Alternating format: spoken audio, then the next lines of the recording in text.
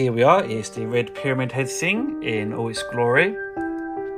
So this is made by a British company called Numskull, under license by Konami, so it's an official product.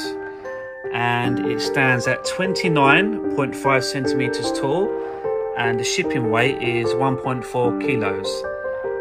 So it's an awesome statue. If you're going to display it on your shelf, guys, just be careful, because this stick does stick out quite far, so you're going to have to push it back a bit. And that's the ideal girlfriend there, just two legs and a pussy.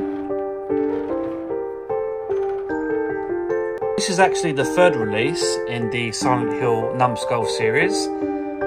The first one was the Bubblehead Nurse, and the second one is over here. It's the Heather Mason statue, which we'll get onto next. And this is the latest one. So I really like this helmet here. It looks really dirty, disgusting, weathered. In fact, it looks like my own helmet. The original creator of this character is a Japanese guy. He's called Masahiro Ito, and he wanted to create a monster with a hidden face. And he was unhappy with his original designs because they resembled humans wearing masks. So he then drew a monster with a pyramid-shaped helmet, which was what we have today. And yeah, he just, I think he really sort of hit a home run with this, really. According to Ito, the triangle's sharp right and acute angles suggest a possibility of pain. As a German World War II tank enthusiast, Ito was inspired by the lower hull of the King Tiger heavy tank when designing the edges of the character's helmet. Other military vehicles from the region and era informed design elements as well. So this is all one piece here. So this statue is attached to the base, and these legs are attached to the base. These three spears, they are loose, so you've got to attach them on by yourself. These sticks here, they took me about 30 minutes to get into place, and to be honest, I'm still not sure I've done it right. So this was a bit difficult to set them up. And we've got the little shackles there. So this is the back side of the character. So he's got blood-stained cape there. He's got massive guns. Look at those triceps.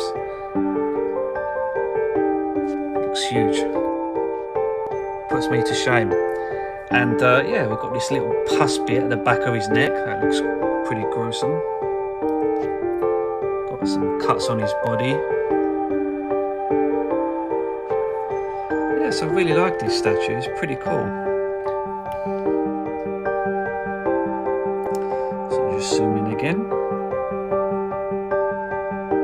There was actually a bit of beef between Christopher Gans, who was the director of the Silent Hill movie, and Ito. So Christopher Gans, he suggested Pyramid Head was one of the executioners in the original history of the town, and there is not one particular or exclusive manifestation of him as an entity.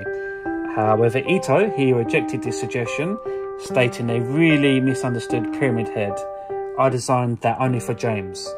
In October 2022, it was revealed that Pyramid Head's executioner background was inspired by the characters in the 1995 film Braveheart.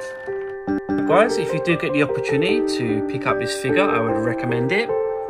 It's an awesome statue, and it pairs quite well with the Bubblehead Nurse. And yeah, it's just very detailed. It's got some awesome paintwork, and it just looks awesome.